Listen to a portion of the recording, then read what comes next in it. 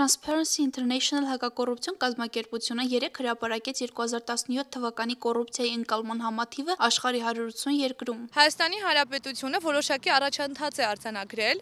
այժմ այն զբաղեցնում է 107-րդ հորիզոնականը 180 երկրներում,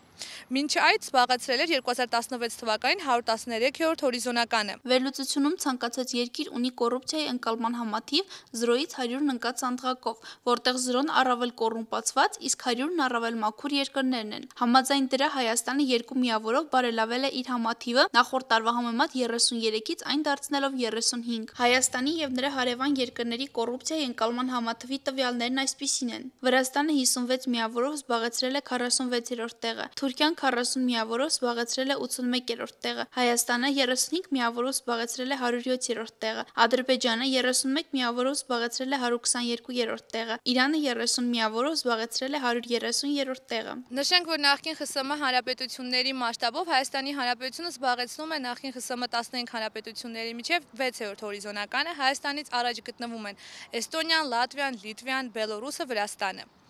Էստոնիան զբաղեցնում է 21-րդ հորիզոնականը եւ վերջինս ունի 71 հակակոռուպցիոն ընկալման համաթիվ։ Նախկին ԽՍՀՄ հանրապետությունների մասշտաբով վերջին հորիզոնականը զբաղեցնում է Թուրքմենստանը 167-րդ հորիզոնականում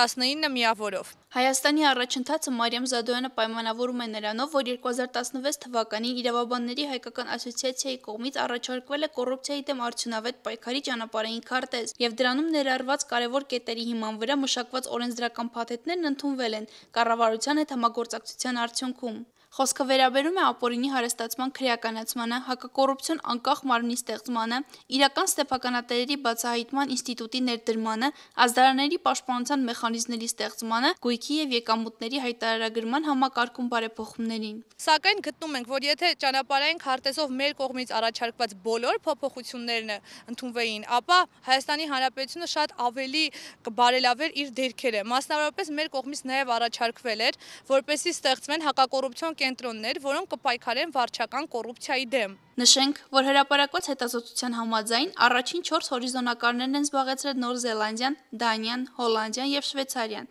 իսկ վերջին հորիզոնականում են Սիրիան եւ Սոմալին։